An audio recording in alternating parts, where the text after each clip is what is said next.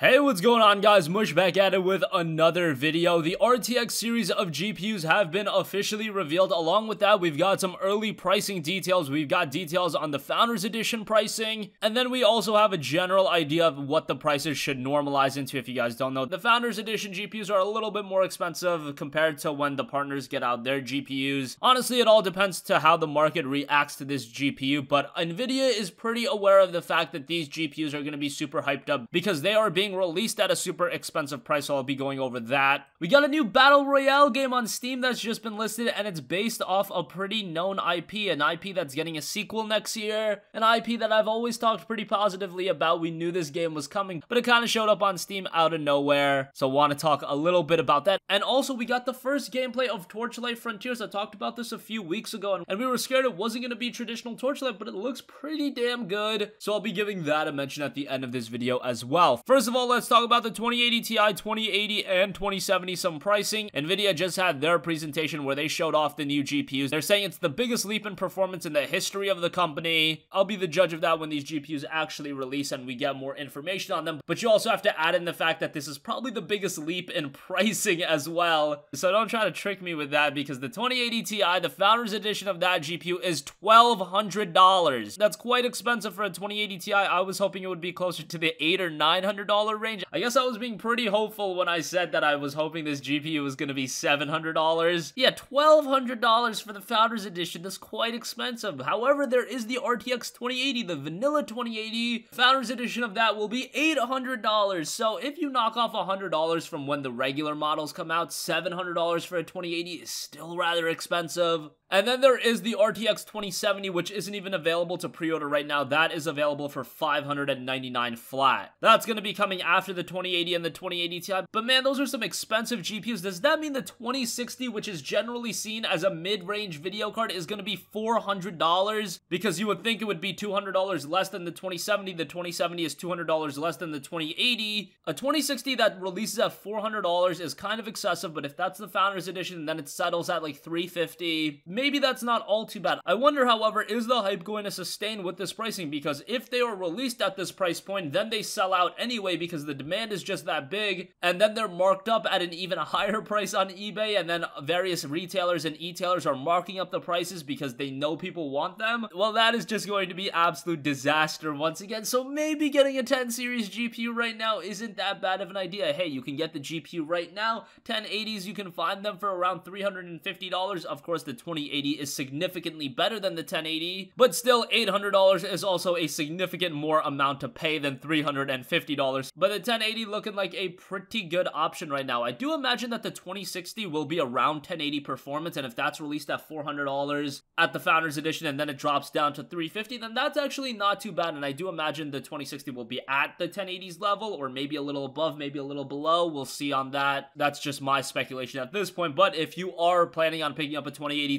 Ti, or even a 2070, prepare to pull out the wallet because it is going to be very, very expensive. Now, that is the pre-order over at Nvidia's website. During the presentation itself, they did list the entire Nvidia RTX family, and they listed the RTX 2080 Ti starting from $999. Now, are any of the 2080 Ti's going to be $1,000 flat? I doubt it, but hey, $1,000 for a 2080 Ti, that's definitely better than $1,200. They're saying that the 2080 will be from $699. That's $100 cheaper than the Founders Edition, and then the 2070 will be at from $499. So that's still a little bit more expensive than I believe what the 1070, 1080, and the 1080 Ti were released at. I remember the 1070 being regularly available for $400, maybe a little bit more, but they're saying the 2070 is going to start at $500. That means it's probably going to be a little bit more expensive than $500. That goes for the 2080 and the 2080 Ti. It's usually going to be a little bit more expensive, so just bear all of that in mind. Right now, again, you can pre-order it on Nvidia's official website. 2080 Ti is $1,200, 2080 is $800, 2070 you cannot get that yet, but that pre-order should be opening in the next month or so. So enough talk about that. I also wanted to cover a couple of other things. Dying Light Bad Blood. Yes, a brand new Dying Light Battle Royale game. This is something I knew about for quite a while.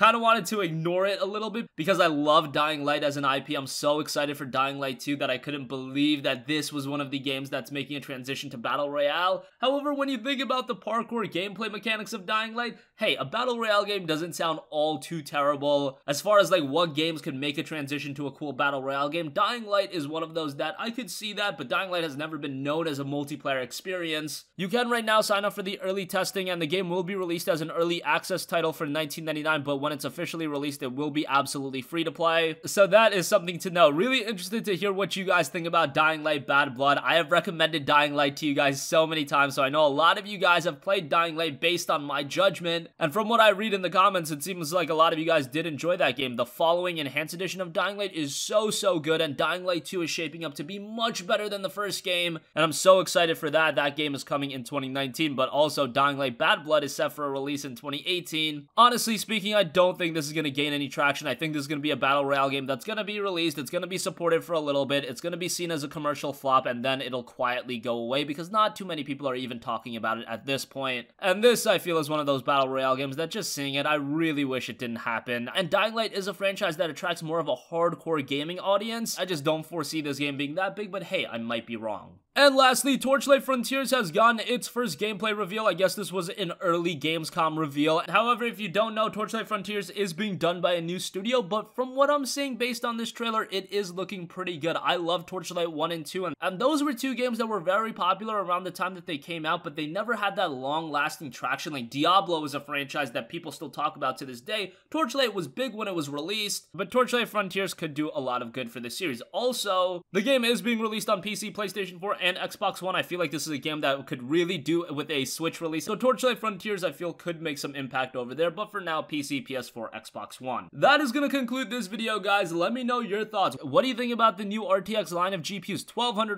$800, $600. Yes, very expensive, but when these GPUs actually release, when the early adopters get their hands on them and spend crazy amounts of money, and then the rest of us want to get it, hopefully the pricing does settle down. Dying Light is getting a new Battle Royale title, Dying Light Bad Blood. What do you think of that? Are you disappointed that Dying Light is getting that Battle Royale tag attached to it, or are you okay with it? Is it a game you're gonna check out? Again, you can sign up to try it out early right now. And Torchlight Frontiers has had its gameplay reveal. Looks like your traditional Torchlight. It's shaping up pretty nicely. Hopefully it turns out pretty well because Torchlight is one of those forgotten about franchises that I would love to see make a comeback. That's gonna conclude this one. If you guys have a request for a future video, leave it in the comments section down below, and I will catch you guys in the next one. Peace out.